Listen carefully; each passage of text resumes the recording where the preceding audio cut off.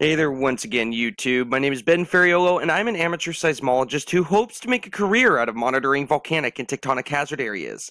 I even have my own website. You can find a link to it in the description box below, right under my email address. It has a multitude of different seismic events and hundreds of plots for a bunch of different things. I even show you how to find seismic data, how to analyze it, how to read seismic plots, and much more.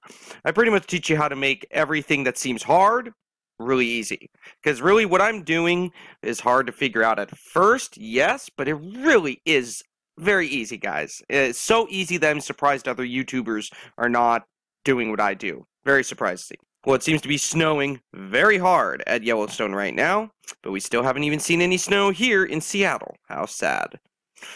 So, right now is 12:28 p.m. Pacific Time, January 6th, 2019. My birthday is tomorrow, guys, and I'm gonna be 26 years old. Woohoo! I'm turning into an oldie.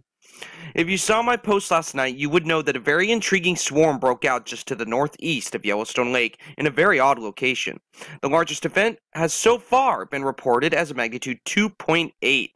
But how can that be when the largest event was almost twice the size as the magnitude 2.2? We will look at that in just a minute. I just want to look at a few other things just really fast. So we have definitely been seeing some interesting worldwide seismicity lately. It seems ever since the magnitude 7 in Alaska on November 30th, 2018. Is this it? Yep, that's it. The 7.0 in Alaska, which shook up the place like crazy.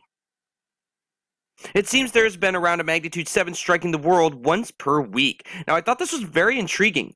This page here is set to the past 2 months for magnitude 6.4 and above. So all earthquakes 6.4 and above for the past 2 months are shown right here. As usual, we see nothing for the Cascadia subduction zone at all. That should change, because really, all of that pressure is not being relieved correctly, guys. It's gotta be stuck or something. But this is not what I wanted to talk about. But really, check this out, just real quick, let's go down. Ever since the 7.0 in Alaska, on the 30th, the next 7.0 event was a 7.5 in New Caledonia about 6 days later, on December 5th. The next 7.0 was about, interesting, 6 days later, on December 11th. The next 7.0 was about, very interesting. This one was actually 9 days later, so a little late, 7.3 in Russia. And then, let's see, the 20th, and then 9 days later, again, we see a 7.0 in the Philippines. And then, let's see, about 6 or 7 days later, it's not really considered a 7.0, but it was a 6.8 at 575.3 kilometers in depth. Wow. Wow, guys. I'm pretty sure, let me go down. Yep, it is the deepest, largest earthquake to occur in the past 2 months. 6.8 at 575.3 kilometers in depth. That's very deep, guys. But notice again, I'm going to go back down and do it one more time. The 7.0, in Alaska hit, boom, November 30th. Let's look at about 5 to 6 days later, we see the 7.5 in New Caledonia. About 6 days later, we see the 7.1 near Bristol Island in the South Sandwich Islands. And then about 9 days later, we see the 7.3 in Russia. And then 9 days later, we see the 7.0 in the Philippines. And then about 6 or 7 days later, we see the 6.8 in Brazil. How is this possible, guys? We are seeing a magnitude 7, I'm going to say probably magnitude 6.9 to 7.5 once per week. Literally. I mean, there are some larger earthquakes in the middle, like there's like a 6.6 and stuff like that. But I'm talking about like the larger magnitude 7s. Why has it only been about once per week? Doesn't that seem a little too rhythmic? Personally, I've never seen anything that interesting. I thought that was very interesting. Here we are, it is this thing on .org/Yellowstone. Now, I was not planning on doing a video today, but there was definitely some interesting activity at Yellowstone Caldera last night, guys. Remember how the most recent swarm at Yellowstone happened on December 31st, New Year's Eve, 2018? And how that event contained around 255 earthquakes within 5 hours and 35 minutes, but only 58 were reported? Well, I believe that recent swarm, which occurred about a week ago, has something to do with last night's swarm. The swarm I'm about to analyze was quite strong. So far, the largest event they say was a magnitude 2.8, but again, how can that be? The largest event was almost twice as strong as the magnitude 2.2.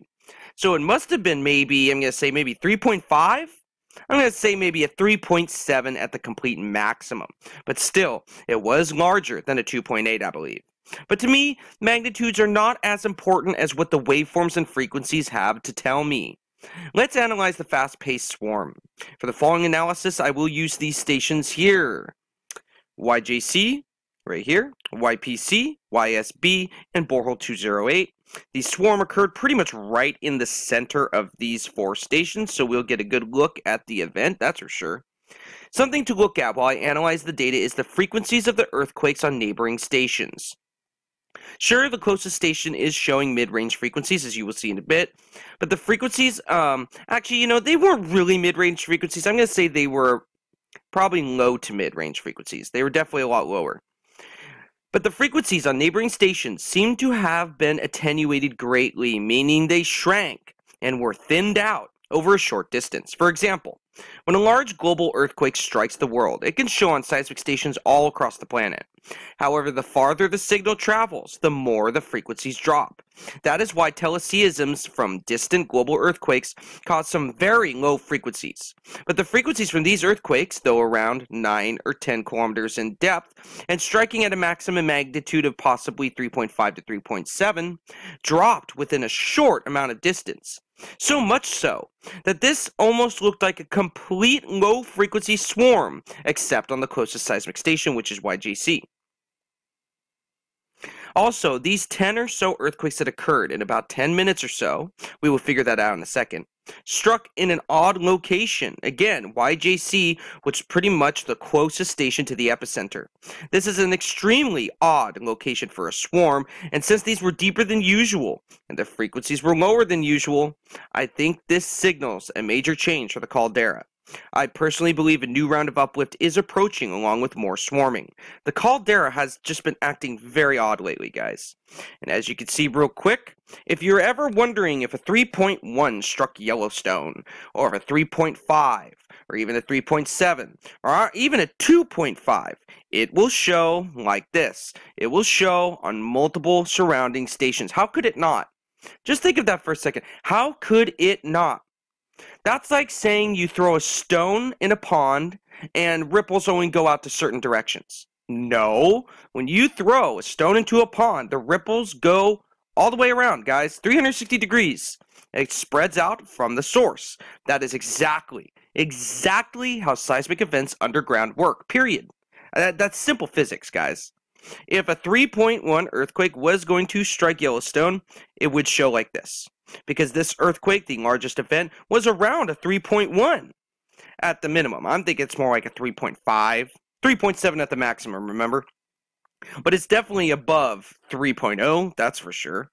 So use this as an example. This is a typical 3 at Yellowstone. Notice how it shows on so many surrounding stations miles away. Notice that? Let's go to MCID. So it occurred right up here, right? This is about 100 miles to the southwest. It still shows up right there, guys. So, just saying, if you see a 3.0 at Yellowstone, it's going to travel quite far. Alright, so now here we are in the seismic program Waves. The seismograms you're looking at were downloaded from IRIS, from stations borehole 208, YJC, YPC, and YSB. You can clearly see the swarm last night right here. It started at about 5:29 UTC. Let's go to 5:29 real quick. All the way back, right with this event right here, which you can barely see, but we'll see that in just a second. Started at 5:29 UTC on January 6th, 2019, and ended at about 5:45 UTC. So a total of about 16 minutes or so. So let's check it out. Let's zoom in all the way real quick. Zoom out. Here's the first event right here. Notice how the frequencies were attenuated a good amount for some of the neighboring stations, which was interesting. So let's count how many events actually occurred. There's 1, there's obviously 2, 3, 4, 5, obviously 6, 7, 8, obviously, 9, 10, yes, those are 2 separate earthquakes, so we have 10 already. Let's see, I'm gonna say 11, but that was very tiny. 12, 13. Let's see, let's go back. 13. That's it pretty much, guys. Except maybe 14. So maybe about 14 earthquakes within about, I'm going to say 16 minutes or so. So that does not sound crazy, does it? No, that sounds really small. But that's not what concerns me the most. It's the characteristics of the events themselves. So again, about 14 earthquakes, with the largest most likely being around a 3.3 to 3.5, 3.7 at the absolute maximum. Very interesting, guys. I am very intrigued by this swarm, especially with the dominant low frequencies that it carried. So why don't we go check that out? So as you can see, this swarm was quite large, but did not contain that many events, probably only around 14 earthquakes or so. Again, with the largest being around a magnitude 3.5 to 3.7 at the maximum. As we will see in a second, these earthquakes had dominant low frequencies, but they are borderline low frequency events. Since dominant frequencies still remain below 5 Hz with weaker frequencies going barely beyond 14 Hz, I'm going to say this was not hydrothermal in nature. And we can obviously tell that it wasn't just a normal tectonic process. So could something be shifting under Yellowstone? Again, this is an extremely odd location for a swarm of this strength. Since YJC was the closest station to this event, I will use that station for the following analysis on swarm. I will also use borehole 208 at the end to show how the frequencies attenuated over a short distance. Here we are for the seismic program swarm. Now I have the data stream selected for YJC, the closest seismic station to this swarm. You can see it doesn't look too major. You can see a couple major earthquakes right here. Major as in we haven't seen these magnitudes much, especially in 2018, except for the earlier February 2018 swarm, which personally is not even, those thousands of earthquakes that happened early in 2018, I think are not even close to as important as these few earthquakes right here. Ben, are you crazy? How could you say that? Well, it's because of the characteristics of the events, the waveforms themselves. So, we already figured out there are about 14 earthquakes or so within about 16 minutes or so, right? Let's real quick turn persistent rescale off. We got all that. Let's go through the waveforms real quick. Here's the first event right here. Let's see. Let's check out the dominant frequencies of this earthquake. Notice the lower frequencies. Check this out. Dominant frequencies. Log power off. All right. Now I want you to keep in mind this peak right here. Sometimes it looks rounded, but right now it does have a sharp peak around, let's see, that's about 1.2 Hertz. We do have higher frequencies for this earthquake. That's not what I want to look at though. Let's go forward to the waveforms again. Here is the first earthquake that they said was a 2.2 right here. Let's go forward. Here's another one right here. A few more in the middle. Boom, and then we have another one and another one. But look at this. Look at the waveform oscillations, guys. Over here, they are not perfectly spaced. But the surface waves from this earthquake do have almost perfectly spaced waveforms. I thought that was very intriguing. Look at that, guys. Very interesting swarm. Pretty strong, but short, too, which really confuses me a little bit. Look at that. Okay, I'm going to zoom all the way out. Here are all of the earthquakes. Doesn't seem like that many, right? Well, the characteristics of them are very intriguing. Let me zoom in.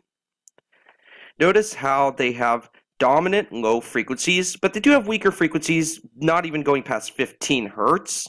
So they're definitely not high frequency earthquakes, that's for sure.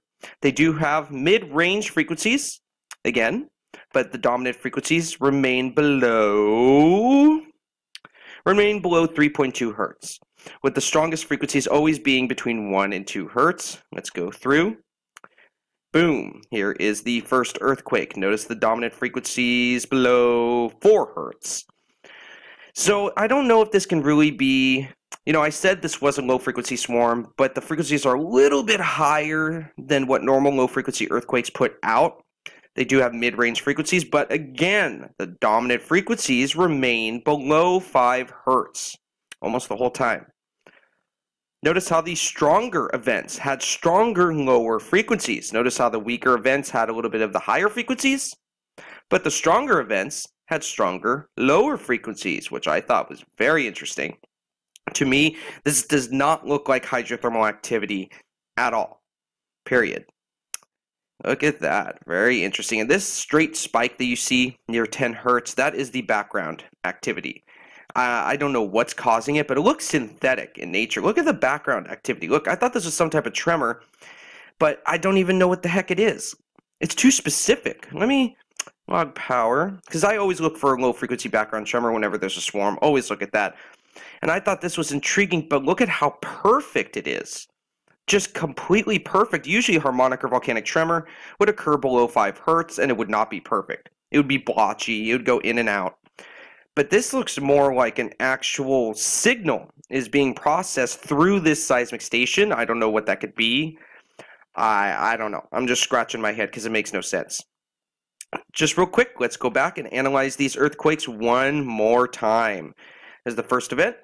There's the second. Let me zoom in a little more. There we go. Keep going, keep going. Some strong surface waves. Here's the other earthquake. A few earthquakes in the middle. And then boom, we see the largest event is this one right here, which I believe is either a 3.3 to 3.5 with 3.7 at the maximum, which did have strong surface waves. And from what I could see for the reported earthquakes, which I'll show in just a second, so far they're only reporting 2, I believe. It looked like that as time went on, these became more shallow. And look at how fast they are occurring, guys. Look at how fast. This whole burst in seismicity was only within the main burst. I mean, of course, there are other earthquakes, but the main burst, about 5:35 to 5:40, no more than 15 minutes long. The main burst right here, let's see, 38:30, 39, that's only in what, like a few minutes? That's only within like 2 or 3 minutes maximum. Look at that. So this was definitely a rapid fire swarm. I will show the location of the swarm in just a second. Let's look at the dominant frequencies of the entire swarm. Again, dominant low frequencies. Check that out. And frequencies drop at about 4.2 hertz. So it does remain below 5 hertz. But again, it does have weaker frequencies going beyond that just a little bit. So it's a borderline low frequency event. Like it's just right on the border of whether it's not or whether it is. Let's shut this off real quick and go to borehole 208. I just want to show you this. Okay, so borehole 208, let me turn persistent rescale off as usual. Let me pan this down.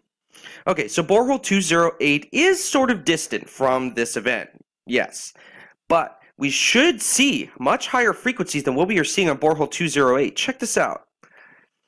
Actually, first, why don't we use the spectrogram first?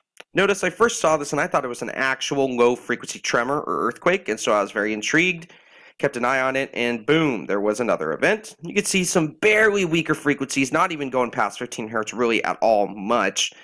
Let's go to the dominant frequencies. Dominant frequencies remaining below 2 hertz, and it drops at about 2.9 hertz. That's about 1.0 to 1.5 hertz dropping within only, what, like 10 miles or so? That's a lot of frequency to drop over a short distance, guys. I thought that was very intriguing. I don't know why the frequencies dropped. Maybe it's because they were really deep. I mean, they weren't really deep, but they are deeper than what we have seen as of late. Let's go to the waveforms. Look at this.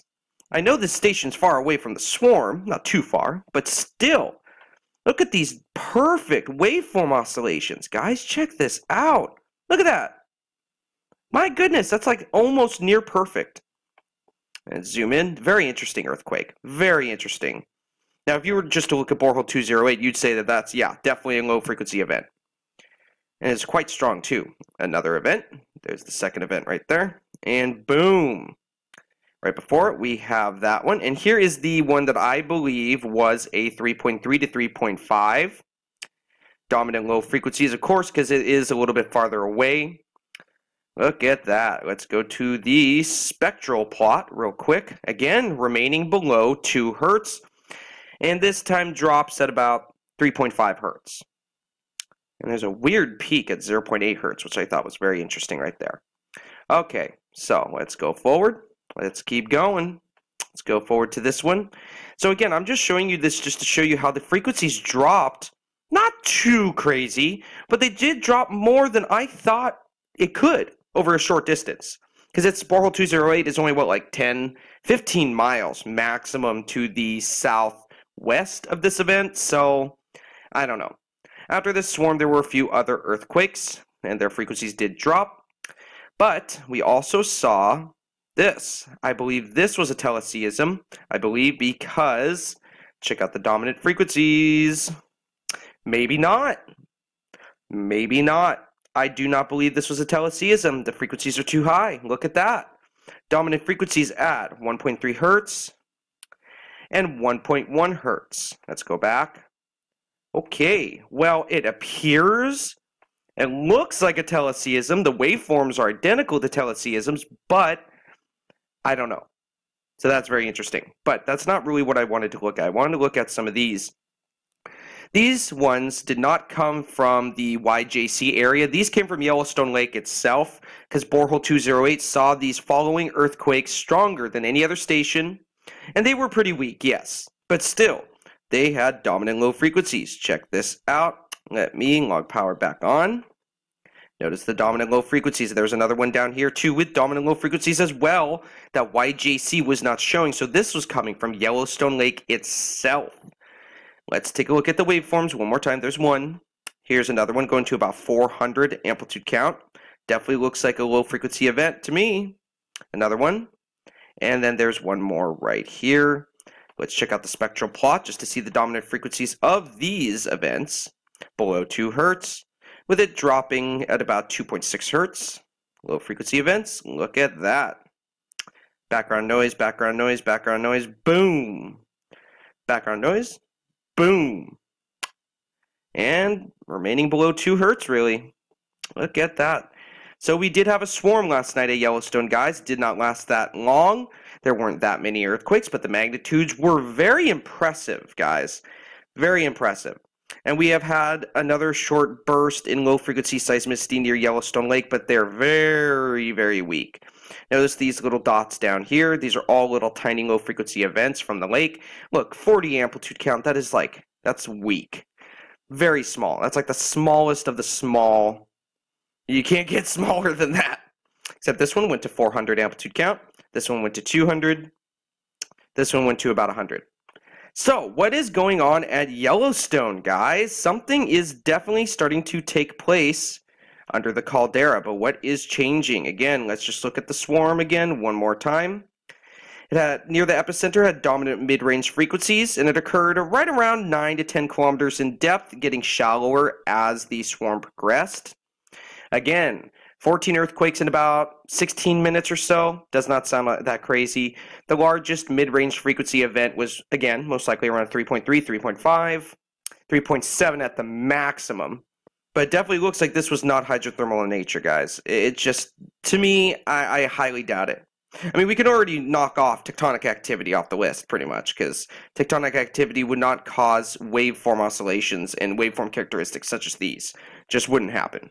So something else is going on at Yellowstone. Could it be connected to the December 31st earthquake swarm? So the burst in seismicity to the north-northeast of Yellowstone Lake was very intriguing. Again, so far they are only reporting 2 of them when we clearly saw more than 2. See, only 2 of them were reported. The first one, again, was a magnitude 2.2. And they say, let's see real quick. This was at 5:38 at the 42-second mark. 5:38. I'm going to turn on YJC. 5:38 at the 42-second mark. Yeah, that's the largest event. Okay, so they say, okay, check this out. Notice how this is so much obviously much more smaller than this, right? Look at the amplitude count. This goes barely beyond 20,000. This one goes well beyond 32,000.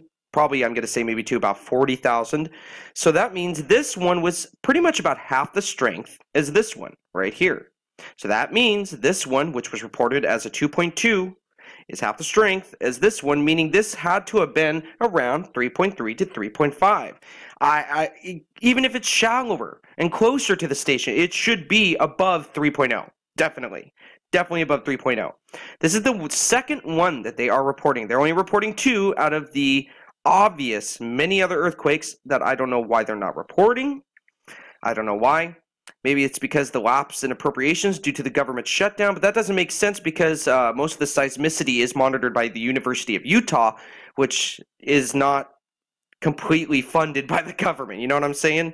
So they should be able to report all of these. I don't know. Maybe they will in the coming days because I think it's Sunday today, right? Maybe they have a day off. I don't know. But again, this was the largest event of the swarm, which was almost twice the size of the 2.2, and they are saying it's a 2.8. What? Very interesting. Look at this. They're saying the 2.2, which was half the size of the 2.8, the 2.2 was at 9.1 kilometers in depth, and the largest event of the swarm they're saying was a 2.8 at 7.7 kilometers in depth. This just popped up. This wasn't there just a bit ago. Looks like someone reported feeling this earthquake. Yes, one person reported feeling it. Come on. Okay, let's click the map. Let's see where this person was. Aha, up here in Bozeman. That makes sense. So someone 118 kilometers away felt this swarm. This was a strong but short swarm at Yellowstone, guys. And I think something is changing for the caldera. I don't know what. But the rapid-fire swarms at Yellowstone have been increasing greatly ever since the end of 2017 and the beginning of 2018, over a year ago. I don't know what's going on. I think another round of uplift, is going to occur soon. But these earthquakes reportedly did occur deeper than what we have been seeing lately. What is going on? And again, as the swarm progressed, it got shallower and shallower, coming from, I believe, the magma chamber. Since it was heading, let's see. Oh, it was heading the other way. Okay, so the swarm seemed to have been heading down this way from around 10 to 9 kilometers in depth, getting shallower as it reached the lake. Very intriguing. I do not even think hydrothermal activity would cause that. I don't know. I'm going to analyze this a lot more in detail tonight when I have some more time, because I got some stuff I got to do today. So, why do you think this swarm even appeared in this area, which was a strange location for a swarm? Also, did this occur because of the energetic December 31st, 2018 New Year's Eve swarm? Maybe. I will keep an eye on this closely. More swarming is approaching, I believe. Remember, swarms are the #1 thing to keep an eye on at any volcano. That and also ground deformation too. Here we are at volcanoes.usgs.gov. I just want to show you something. Here's, I believe, the past month of seismicity, about 103 earthquakes or so. A little bit over that. Remember, you can add about over 100 to that count because, remember, they're only reporting 58 for this swarm down here, even though there was around 255. So about 100 to 200 more on the count you can add. But here this shows some of the rapid-fire swarms that we were seeing at Yellowstone, at West Thumb Lake, which have been increasing the past few years exponentially, actually. 2018 has seen more rapid-fire swarms at West Thumb Lake than any other year on record. Yes. Then we had this swarm up here on New Year's Eve in this direction. Almost looked like a dike opening was starting to occur. It really did look like there's a dike intrusion starting to form here, but it calmed, thank God. Now up here, let me zoom out real quick. This is the caldera boundary. Notice you can, even without this line right here, you can see the imprint right here where the ground sank and collapsed and erupted a long, long time ago in a galaxy far, far away. Look at this, right outside the caldera boundary, again to the north-northeast of Yellowstone Lake, just south of Amethyst Mountain, near Mirror Plateau, and also just to the east of Grand Canyon of Yellowstone. That is an odd location for a swarm, guys, especially with these magnitudes. It's just, I'm really scratching my head as to why that would even occur in that area. I would expect stuff like this to be occurring at Yellowstone Lake. This is far to the north-northeast. Just want to show you guys that. Let's look at the current uplift charts real quick. I know I already showed these in the volcano update that I uploaded recently, but I think there's another data stream added at the end. Looks like there is both subsidence and uplift occurring. It looks like it's going up and down, up and down, up and down, breathing really quickly. Not too big, but very confusing. Remember, you can see 2 uplift sequences since 2005. The one since 2005 peaked just after 2009, which is just after the dike intrusion of Yellowstone Lake. The dike intrusion of Yellowstone Lake occurred right in this spot right here. After that happened, it started to go down, go down, go down. Right at 2014, there's another spike in uplift, and we saw a bunch of low-frequency activity. It was starting to definitely get concerning once again. But look at this. Boom. Subsidence. That means the ground is slowly sinking instead of rising. But that doesn't mean something's not going to happen, guys. Let's go all the way over. It has not been this low since 2007, but I believe it is going to start back up once again. Remember, in previous updates, I thought the ground was starting to move north. Well, it is now. And also, we are starting to see an increase in activity north of Yellowstone Lake. So, could this be related to the increase in seismicity? I think so. I definitely think so. Let's look at WLWY. Again, you can see the two uplift and subsidence patterns. Remember, peaking between 2009 2011, went down, peaked again, and then it's been going down pretty much ever since with a few bumps here and there. But it cannot go down all the way for too long, guys. If you look at the previous year patterns, the previous patterns of GPS deformation that they have been recording on their instruments, it definitely will not go down for much longer, guys. It can only go down so much because there's so much magma down there. So the uplift sequence will start again soon. I don't know when. I'm not a fortune teller. I can't tell you that because, you know, I don't have a looking glass that can look inside the caldera. That would be kind of cool. But looks like uplift maybe starting again. I don't know. It's very confusing right at the end of the data stream. Look at that. It's just, I don't know. We'll have to keep a very, very, very close eye on this. I'm definitely going to keep a close eye on that. That's for sure. Let's go to HVWY real quick. Not much of a change. It's not showing uplift or subsidence. So I'm thinking something is definitely in the process of changing. That's for sure. Again, you can see a lot more uplift and subsidence right there. Let's see, January 4th. Yep, so they still have only reported 2 of the events. Very interesting. I believe, again, another round of uplift is starting. More swarming could be approaching if I am correct. And yeah, it could be starting back up again, guys. And here we are at the Old Faithful webcam in the Upper Geyser Basin. That burst in seismicity last night was extremely interesting.